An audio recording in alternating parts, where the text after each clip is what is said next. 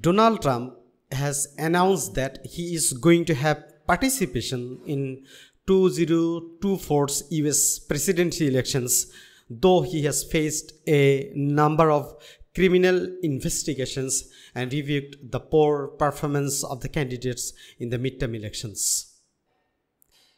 He made this presidential announcement on Tuesday, 15 November 2022 in Mar-a Lago Beach in Florida. However, in the midterm election, the Republicans failed to win and Trump has rebuked them heavily. In a speech in a ballroom furnished with hundreds of chandeliers and draws of dozens of flags of the US, he delivered the presidential manifesto, which was telecast live on US televisions.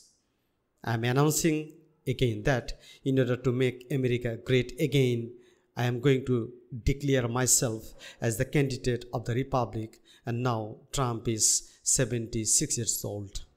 He again stated that I am going to run again because the world has yet not seen the glory and the pride of the great US.